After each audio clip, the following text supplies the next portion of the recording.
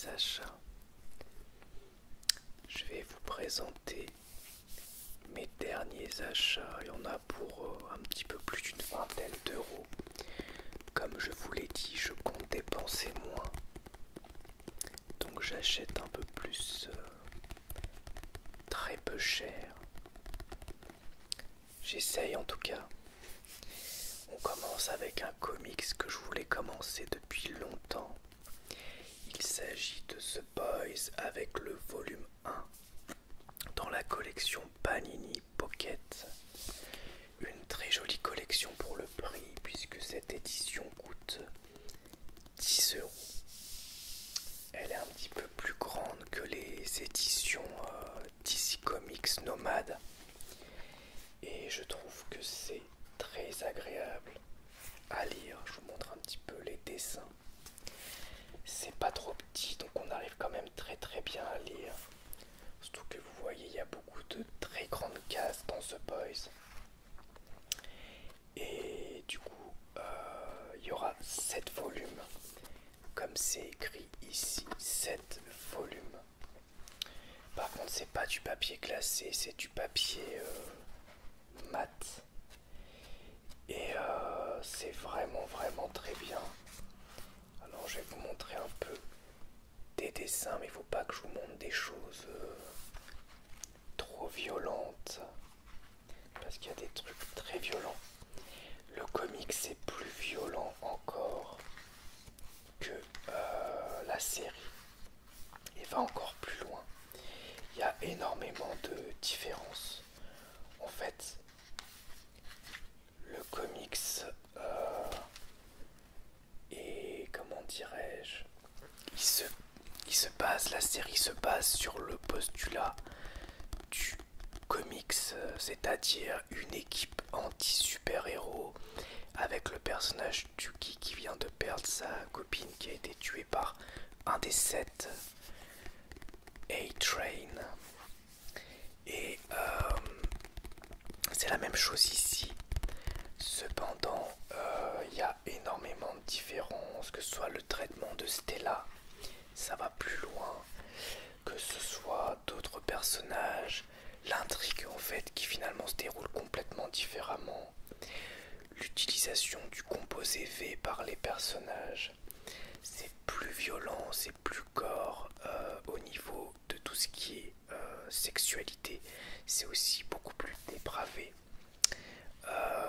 C'est comme la série mais ça va plus loin et l'histoire est vraiment différente, ce qui fait qu'il y a un vrai intérêt en fait à lire le comics en parallèle parce que ce sont pour moi deux œuvres différentes. Donc je vais vous lire le synopsis. Découvrez l'équipe du mystérieux Butcher rassemblant la crème, le Français, la fille et la dernière recrue, le petit Huggy. Leur mission, remettre les super-héros à leur place de la façon la plus violente possible. Garth Ennis et Derek Robertson signent un feu d'artifice d'action brutale, d'ironie mordante et de sentiments contrastés. C'est vraiment très bien. Je vous montre encore un peu des dessins. J'avais un peu du mal au début avec les dessins que je trouvais très spéciaux, je dirais. Mais finalement, une fois dedans, j'ai beaucoup aimé. C'est très noir et c'est vraiment à l'image de l'histoire. Alors après, j'ai adoré sur la première partie du tome. Et là, vers la fin, on se retrouve en Russie et j'avais un petit peu plus de mal. Peut-être j'étais plus fatigué, mais je trouvais que c'était moins limpide. Je pense qu'il faudra que je relise la fin avant de me procurer le tome 2 parce que j'ai peut-être pas tout saisi. Voilà. The Boys, tome 1. Donc tous les à peu près 2 mois, il y a un volume comme ça qui va sortir à 10 euros. Donc ça fera l'intégrale de The Boys, pardon, à 70 euros. Ça me paraît une très bonne affaire. Ils ont sorti aussi Ultimate Spider-Man, Ultimate Avengers comme ça. Et X-Men versus Avengers. Je vais peut-être me procurer X-Men versus Avengers, qui a 8 € le tome, je crois.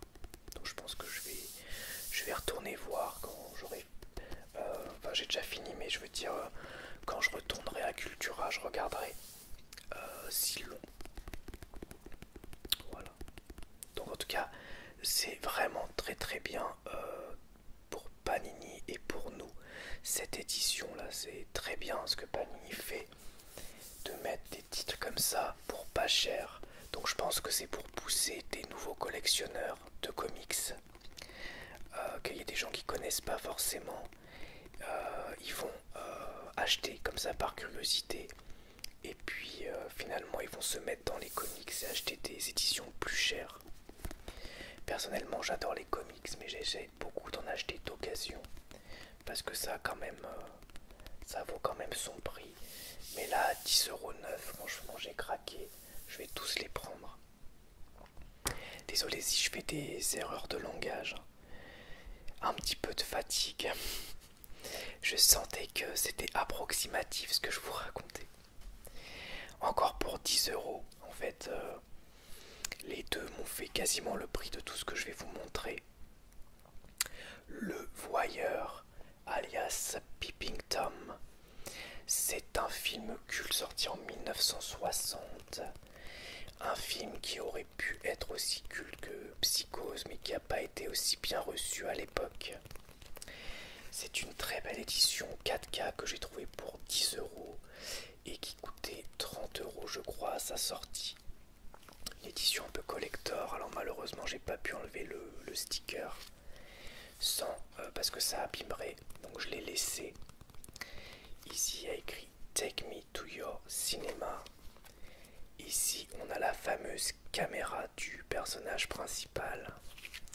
Et ça raconte l'histoire d'un jeune homme qui est tueur en série. On le suit filmer des femmes qu'il tue. Et après il projette ce qu'il a filmé chez lui, il le regarde, etc. Sauf qu'il tombe amoureux d'une jeune femme qui habite en bas de chez lui, dans la même maison. Et voilà, le lien qu'il crée fait qu'elle se rapproche petit à petit dangereusement de la vérité. C'est un film qui se rapproche de Psychose, mais qui prend vraiment le point de vue du tueur du début à la fin. Et c'est un film aussi très avant-gardiste dans sa façon de filmer. Il y a notamment des scènes en vue subjective, ce qui en 1960 était assez impressionnant et une très bonne idée.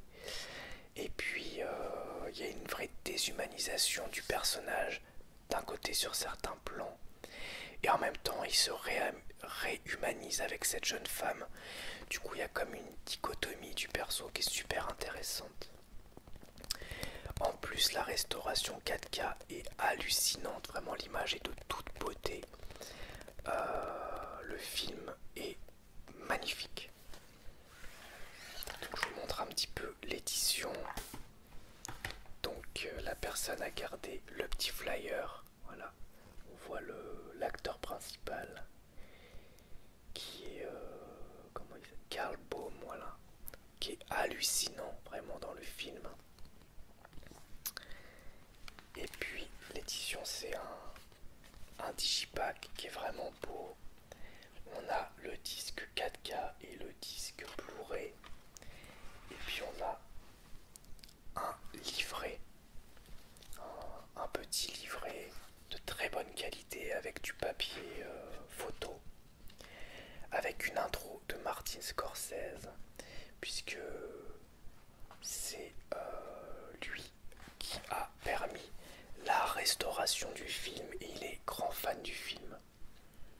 Voilà. Le spectateur est voyeur. On a plein d'images du film. Donc le film est en couleur. Les scènes en noir et blanc, c'est les scènes que lui a filmées. Voilà. Mais le film est en couleur. Et c'est très complet ce livret, comme vous le voyez. Voilà, la première subjective. On voit par le biais de sa caméra. C'est vraiment très très bien. Bref, j'arrête là. 10 €, c'était une très très bonne affaire. Voilà les affiches d'époque. Des coupures presse.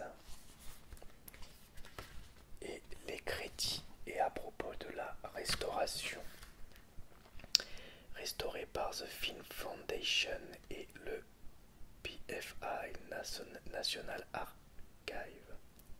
Je crois que ça se prononce comme ça. Voilà. Vraiment très content. Une très belle édition 4K pour seulement 10 €. Vraiment une affaire. Ensuite, là, vous allez voir, il y a des films à 10 centimes, des films à 29 centimes et un film à 1 euro. Donc le film à 1 euro, c'est un film qui est sorti, je crois en 2022 ou 2023, je sais plus, je crois que c'est 2022. C'est Tirailleurs. Tirailleurs avec Omar Sy et Alassane Diong. Ouais. J'ai beaucoup aimé. Le film est pas parfait, mais j'avais vu des avis qui étaient pas très bons. Et je comprends pas trop pourquoi, parce que je trouve que c'est un bon film de guerre intimiste. La relation père-fils entre le personnage d'Omar Sy et le personnage d'Alassane Diong, ça fonctionne hyper bien. C'est très bien joué, la réalisation est belle. Les scènes de guerre, même s'il n'y en a pas énormément, elles fonctionnent et elles sont quand même assez impressionnantes. Alors oui, il y a des trucs un peu forcés, je dirais, mais je trouve que ça fonctionne bien. Alors après, historiquement, tout n'est pas forcément parfait. J'ai regardé une vidéo de histoire appliquée sur le film, et il semblerait qu'il y ait des choses qui soient fausses, notamment le recrutement de force dans les colonies, notamment ici au Sénégal. Mais cela dit, aussi beaucoup de choses vraies et véridiques. Et le film était vraiment, j'ai bien aimé, vraiment bien. Il n'est pas très long, il dure 1h35, 1h40, je sais plus. Et j'ai pas vu le temps passer, j'ai trouvé que c'était très bien joué. Je pense que Omar Sy l'excelle dans le film. Et surtout Alassane Diong, je le connaissais pas, mais il était très impressionnant.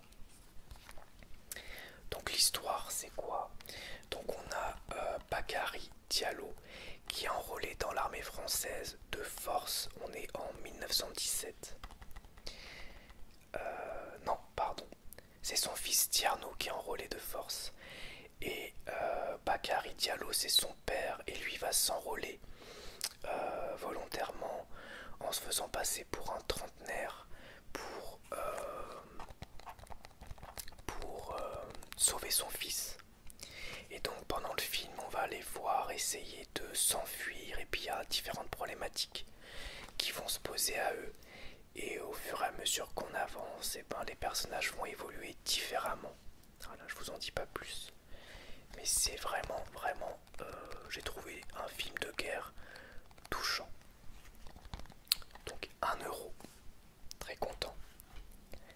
Ensuite, pour 10 centimes, on a Payback du DVD. Après tout le reste c'est du DVD. Payback avec Mel Gibson. C'est un thriller interdit aux moins de 16 ans. Je pense qu'il aurait presque pu être interdit aux moins de 12 ans, mais surtout parce qu'il y a des scènes un peu SM. C'est peut-être pour ça qu'il a été interdit aux moins de 16. Et c'est un thriller assez classique mais très efficace, qui n'est pas forcément tout le temps très cohérent, mais il se prend pas au sérieux. C'est une intrigue un peu de vengeance à la John Wick. Sauf que là, le personnage de Mel Gibson, qui est un petit truand très fort, il va essayer de se venger et de récupérer 70 000 $, et tout tourne autour de ces 70 000 $ qui, pour l'ensemble des personnages, est une somme complètement minime et absurde. Mais le gars a des principes et il veut récupérer ses 70 000 dollars et ça dégénère. Ça dégénère complètement. Voilà, donc Payback. Je peux vous montrer. C'est des éditions de vieux boîtiers DVD comme ça, où c'était des cartonnés avec les chapitres à l'intérieur. C'est pas mal. C'est pas mal, ouais.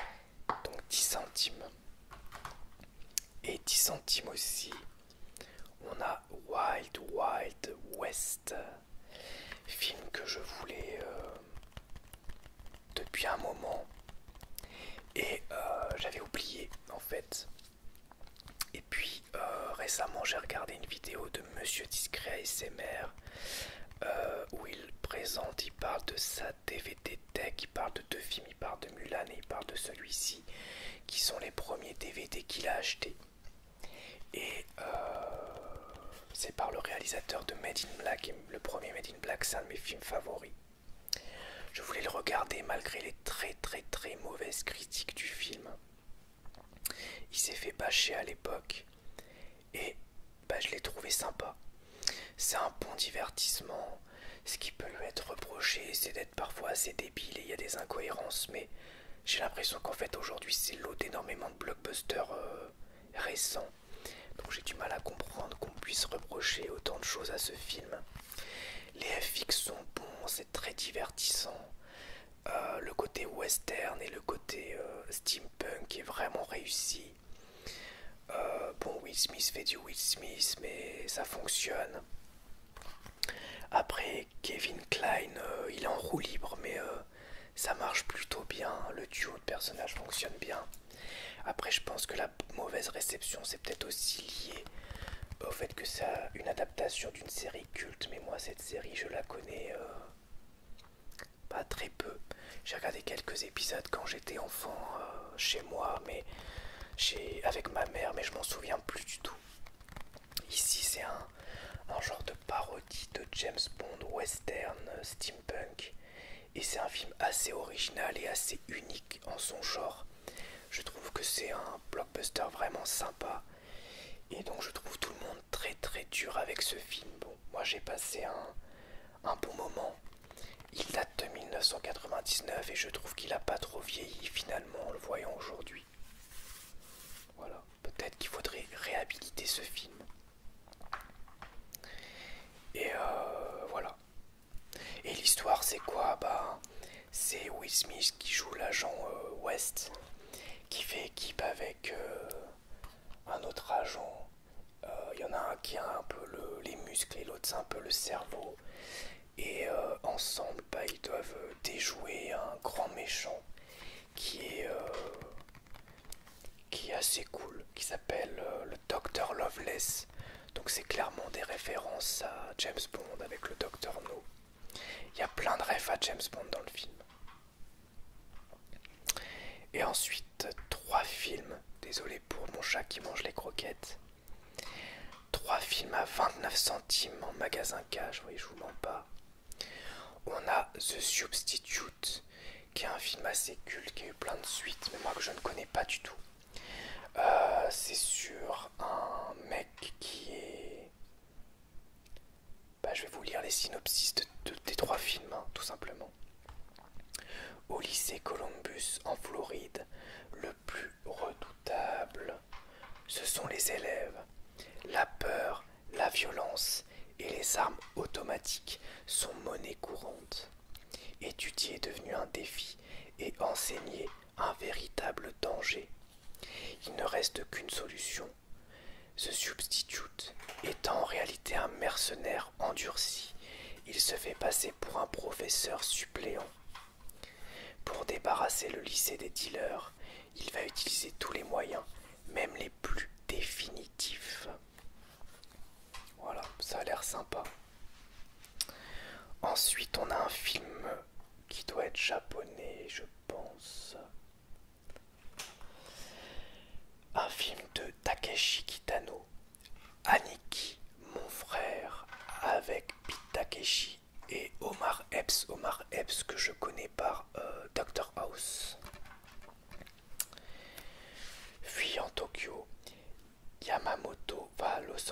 Angeles, il retrouve son demi-frère Ken et prend la tête d'un gang. En imposant le code d'honneur des Yakuza, il supprime les bandes rivales et étend son territoire. Mais en refusant de traiter avec la mafia, il déclenche un affrontement meurtrier. Je sais pas si c'est un film japonais ou si c'est un film américain. Ça doit être américano-japonais, je suppose. Comme ça se passe aux États-Unis. Et le dernier, je l'ai vu au cinéma à l'époque, je vous mens pas, c'est tout à 29 centimes. C'est Course contre la montre. Premium Rush, je l'ai vu au cinéma à sa sortie il y a, je sais pas, il est sorti quand? Je vois pas écrit. Ça doit être 2011, 2012, je sais pas. Bref, je l'ai vu au cinéma, ah oui, 2012, je l'ai vu au cinéma à sa sortie. C'est avec Joseph Gordon-Levitt, je sais pas trop ce qu'il devient, Joseph Gordon-Levitt. Mais j'avais bien aimé le film, c'était un bon thriller il me semble, dans mes souvenirs. Willy est sans doute le plus doué et le plus rapide des coursiers de New York. Son quotidien consiste à traverser la ville en évitant les taxis qui foncent, les voitures qui pilent et 8 millions de piétons en rogne.